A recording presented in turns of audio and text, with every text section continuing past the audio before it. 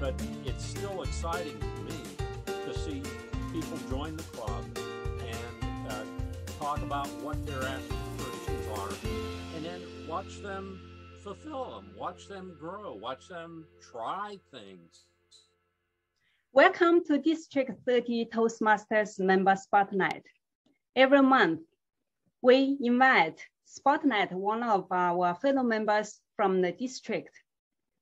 All of them are from different backgrounds with different professional levels in public speaking, presentation, and leadership. What they all share in common is they learned a lot from Toastmasters, and they have a lot of stories to share about Toastmasters.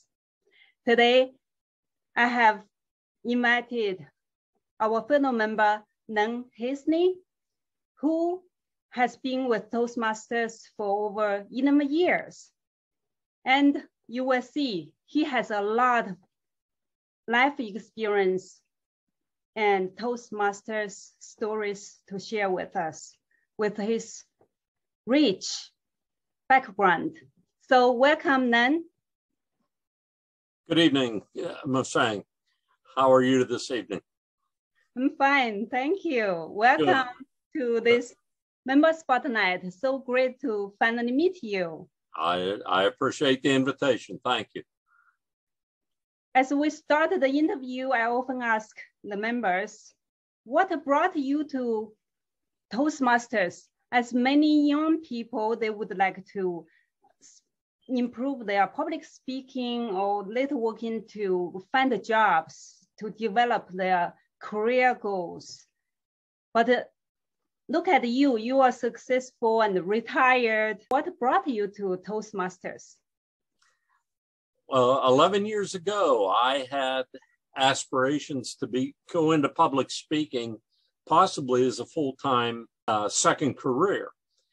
And that's what initially brought me to Toastmasters.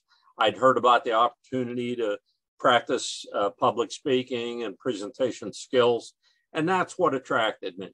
So I actually visited 3 clubs because that's what Toastmasters professes is the way to do it.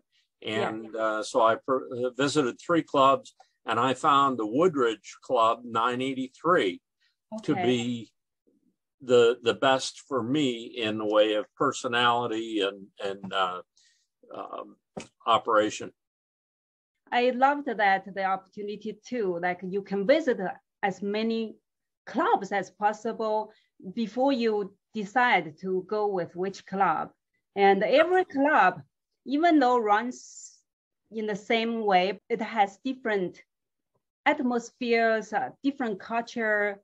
I describe it as they each have their own personality. Yeah, personality. Yeah, that's the great one. Thank you. What did you find the most helpful after you joined Toastmasters? Once I got in there and saw the operation and saw the type of environment it is, and it was described to me by some of the veterans as being a laboratory, the place to experiment, the place you could try new things. And that was exciting because in business, my background is business management, and most of it was in manufacturing. When you're in front of people, you don't want to experiment and try new gadgets, but Toastmasters was a place to try that. So I found that tremendously exciting. One speech I gave, I actually changed my costume in the course of the speech. I started out, I walked on stage in a motorcycle biker outfit and changed my costume to the point where I ended up in a dress hat, a shirt and tie, and a sport coat. And I changed the whole personality through the course of the speech. Wow. Another speech, I experimented with silent letters. My point was I was trying to emphasize how there are people going unrecognized in our society for doing great things. And I used silent letters as a gadget. to emphasize the point. And so for 3 sentences in my speech, I emphasized and articulated and spoke, pronounced the silent letters. And it was a gag and it got a laugh, but it made an impression. And so these are things you can't experiment with in business. You have to have that in your pocket before you present. And so that's what really was fun to find in Toastmasters. Yeah, that's a really different perspective. You actually saw Toastmasters. It's as an experimental environment, and cultivate your creativity and the humor and the presentation skills. Obviously, that's really amazing. I found it very exciting, and once again, I found a good club that encouraged that and just expressed appreciation for it. So. Oh yes, yes. We encourage all walks of life come to the same place because we respect everyone has different stories, different opinions to share. That's the great place. You don't have to argue. You can give a good speech and people give a very constructive feedback instead of having a heated argument. Absolutely. In your 11 years, have you served any leadership roles at Toastmasters? Yes. I've tried many of the roles. I've been president. I'm currently treasurer. I've tried various roles, and that has also translated into my personal life. My wife and I were both always active in our church, and I got used to the leadership roles in Toastmasters, and maybe it encouraged me a bit to expand that at our church. I've been in a number of leadership roles there, most prominently for the last 6, 8, 10 years, maybe. I've been in charge of building and grounds. So I'm a kind of a handyman guy. And so I've been very active in our building projects or maintenance projects at our church. And so it's translated, and I think it has had a positive effect on my personal life in that respect. You mentioned that you used to be in business management and also you ran your own business. Did you find that there's a different way leading at a workplace or in Toastmasters? I think there's, at least in my experience, there's a common denominator in leadership, and that is that it's how you value and how you work with people that you're trying to lead. If you take the posture that management is you give orders and people have to obey, that only lasts for a very short time, and it's never very effective, and it usually ends up in conflict. But if you are willing to get out there and try to understand what it is that people you're trying to lead have to put up with, or have to deal with in their daily work, in their daily lives, then you can be much more effective. And in owning my own business, I had very few rules, but we all understood each other. We all understood the first business was to satisfy our customers. And then we did it with the accommodation of our personal lives. Everybody's got a family. Everybody's got something at home they're thinking about even when they come to work. So, you have to understand that. You have to work with that. And in Toastmasters, everybody's there for a different reason. It could be career related. It could be self-improvement related. It could be a number of things. And the only way you get to know that is to ask. And hopefully, you know, the club or the Toastmaster program will help enrich that or give them a path to, you know, explore that and improve. It's a self-improvement program. That's what it's all about. And so, like any self-improvement program, you get out what you put in. And the club atmosphere is what will allow someone to explore what they need and get out what they need. If the club is very regimented, if you have to have a suit and a tie on every time you walk in the room, you know, that's not for everybody. Yeah. That may be for some people, but that's not what everybody's looking for. And so the club atmosphere, that club personality is very important. Yeah, I agree. Thank you so much for bringing the outside of Toastmasters leadership experience and also the leadership experience in Toastmasters. It's more like empathy and also respect each other's individual personalities. Absolutely. Regardless is outside or inside of Toastmasters. Right, right. The whole thing hinges on respect. That's a pivotal word. That's a great common denominator. Yes. If you don't have respect for the people you're working with and trying to relate to, you know, there's not much else going to be accomplished. Yeah. From your perspective, since learning maybe is not as much as some young people, maybe watching people grow and progress maybe will satisfy you in some way, right?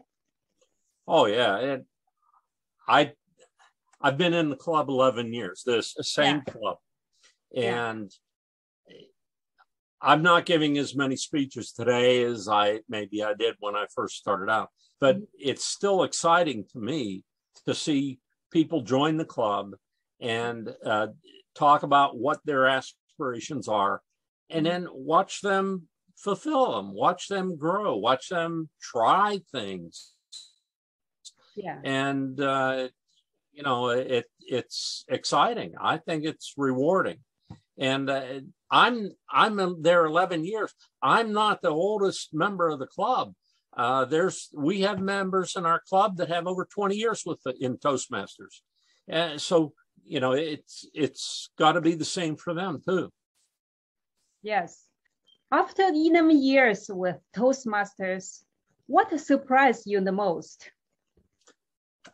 I'll tell you, the thing that surprised me the most of my experience has been the networking opportunities. The various members of our club, you're going to run into people who's a member of a chamber of commerce over here or a member of an organization over there. And inevitably, opportunities come up. And if you're interested in speaking opportunities outside of the club, you just keep your ears open. It's been amazing. And I'm kind of like the poster child for our club as far as catching up on these things or taking advantage of them. In my 11 years, I've done a webinar for Rasmussen College. That was broadcast at all 26 of their campuses. Wow. I've spoken for the last 6 years in a row at the regional meeting for the Mensa organization at their Chicago regional convention in October.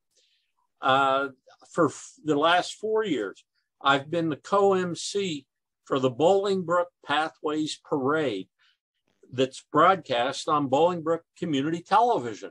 So I'm a co-MC on TV.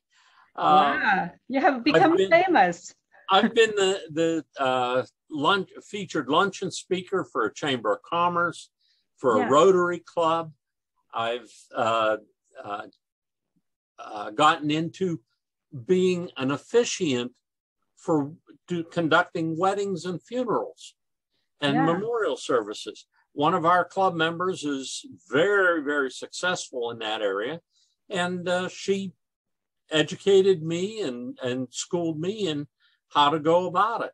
And I've conducted weddings and funerals in the past years. Okay. There's a speaking competition or debate competition conducted by the Association for Lifetime Communicators in local area high schools. And they have what they call a communication festival each year. And I've been a judge at those things for a number of years. Yeah. And then the last thing, the most recent thing, which was a surprise, is I've done a voiceover recording for the Illinois Aviation Museum for their annual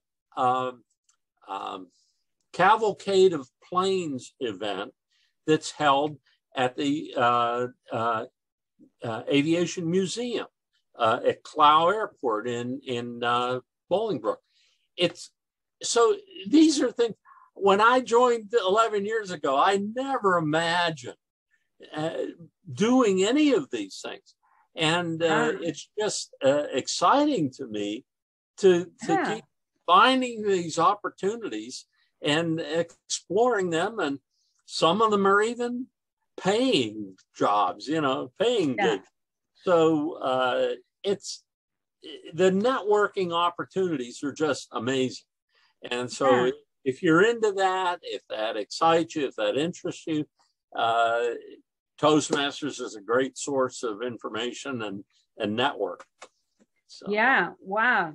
Just hearing you listing all the exciting events you've been to, you were participating, your retirement life is so rich and so colorful and so exciting.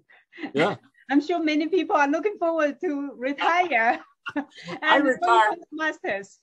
retired from corporate life 4 years ago, and I haven't missed it a bit. I'm excited. I'm having a great time. So this is fun. That's really amazing. Yeah, that's great. And so you ask, why do you keep going back? Wow, this is why. I mean, I'm having a good time. Yeah, that's the most important thing is you're having a good time, and you enjoy all these events you get into. You are contributing. You are really enjoying the moment too. Absolutely, absolutely. That's the priceless experience that many of us are looking forward to, especially when you are retired. You made your life more meaningful and more fun. I would encourage anybody that's interested in expanding their horizons, testing the limits, pushing their comfort zone. This is the place to do it. Yeah, that's a great message. In fact, I wanted to comment. You are the seniors, the member I have interviewed and I have been talking to, and you are inspiring. And just look at your life experience, looking at your 11 years of Toastmasters experience and transformation. That's really something tremendously inspiring others. Well, thank you. That's great. So do you have anything else would like to share before we close our interview? If there's people out there thinking about, should I try Toastmasters? Is it going to be too intimidating? Toastmasters is a self-improvement program. That's like any other self-improvement programs out there on the market. And you're only going to get out of it what you put into it. So if you bother to get yourself up off the couch, if you bother to drive on into the meeting, if you bother to walk on into the room, if you can get the gumption to do that, and overcome your fear to get to that point, and you find a good club, the club should be the welcoming environment to bring you in and help you see what opportunities there are. You don't have to come in prepared with a speech the first time. Come in and sit in the room and just listen and feel and observe not only what transacts there, what happens, but the support and the encouragement and you know, the evaluations. They're invited. They're welcomed because they're done constructively. They're not done viciously. They're there to help you, and you know, it's a welcoming and encouraging and nurturing environment.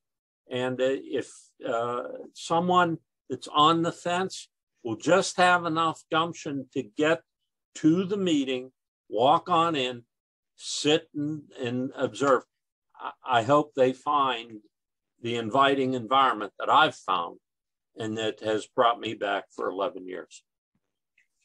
That's amazing. That's a great message. And in fact, with the virtual space now, sometimes they only need to walk to their office or turn on the camera. Yeah. As long as they can speak to that, they can join the Toastmasters. It's much easier than before, right? Absolutely. Before you have to drive and needed to get to the room, but now you can join a Toastmasters club from the comfortable space in the house. Yeah, thank you so much for sharing such valuable messages with me and with our audience. And what you share this lifetime valuable ideas and inspirations for us all to utilize in our life and also in our learning journey. Well, thank you very much for the invitation. I'm honored to have been included in your program, and I wish all Toastmasters a great experience. Thank you so much. The honor is mine. And that includes our interview, and thank you so much. Have a good night. Bye. Good night. Bye-bye.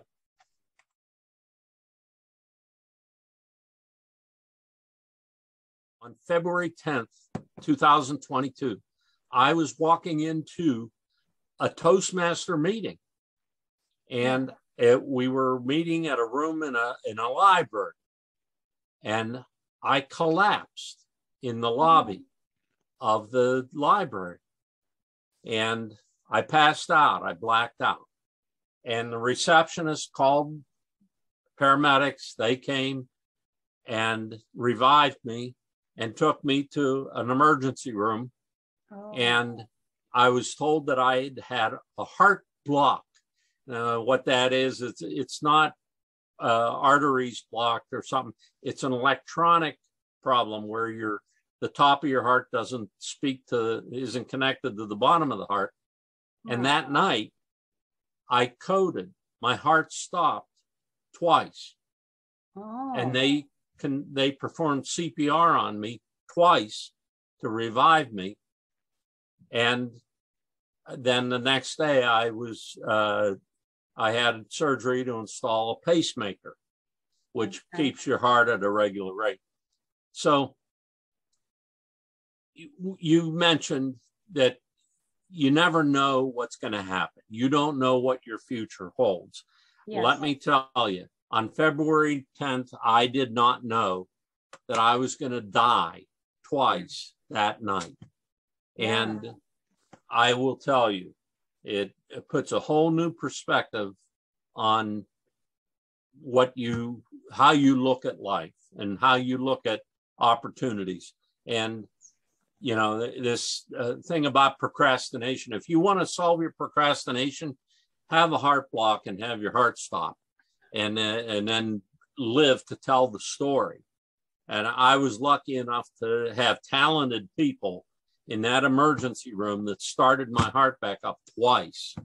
Wow. And I'll tell you what, maybe you'll never have a problem with procrastination after that.